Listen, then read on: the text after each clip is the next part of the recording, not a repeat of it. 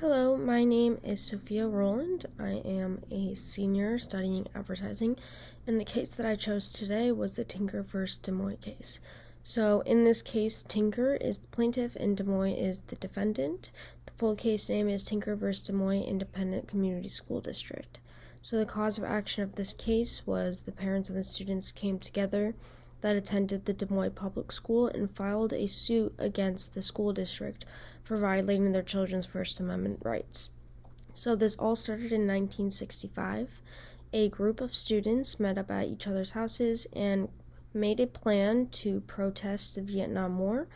This plan included wearing black armbands to school to silently and peacefully protest the Vietnam War. The school district heard of their plan, the students' plan, and before school could start, they came up with a policy that bans the armbands. If the students refused to take off the armbands, it would end in a suspension. They implemented this policy because they thought the armbands would distract the process of teaching and the learning environment. So despite the policy, 3 students did show up that day wearing black armbands to protest the Vietnam War. These 3 students included Mary Beth Tinker, John Tinker, and Christopher Eckhart. These students were later asked to remove them, and they did not, so they were suspended. The students and parents later came together and filed a lawsuit against the public school for violating their freedom to speech rights. So the proceedings included, it started off that the case was first brought to the U.S. District Court for Southern District, Iowa. This case was dismissed, and they sided with the school district's position and ruled that the armbands could be disruptive to learning. This case was then appealed and brought to the U.S. Court of Appeals for the 8th Circuit, in which it was dismissed again, and they sided with the school district, agreeing that it could be disruptive to learning. The students appealed the case again, and it was brought to the Supreme Court of the United States, in which they won by a 7-2 decision. So the issue at hand was, are public school students protected by the First Amendment when expressing their views through symbolic speech when wearing black armbands at school?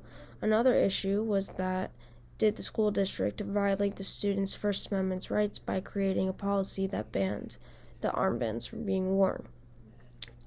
After the case proceeded in the Supreme Court, they decided that the public school students do maintain their First Amendment rights to freedom of speech when wearing the black armbands on school property. The reasoning behind their decision was that they stated neither students nor teachers shed their constitutional rights to freedom of speech or expression at the schoolhouse gate. So, although they are on school grounds, it is public school grounds, so the First Amendment upholds still and is intact, and they are still protected by it. So as soon as students step onto school property, their First Amendment rights still stands, including teachers as well. The students wore the armbands peacefully, and they did not disrupt teaching. Therefore, they uphold the act of pure speech. This was another reasoning why the Supreme Court decided to rule on the side of the students, and that their First Amendment right still stands. Since this case happened, since Tinker vs. Des Moines, this case has been addressed in other school free speech cases, which have evolved ever since. This case did set a precedent that has been used and addressed in other free school cases.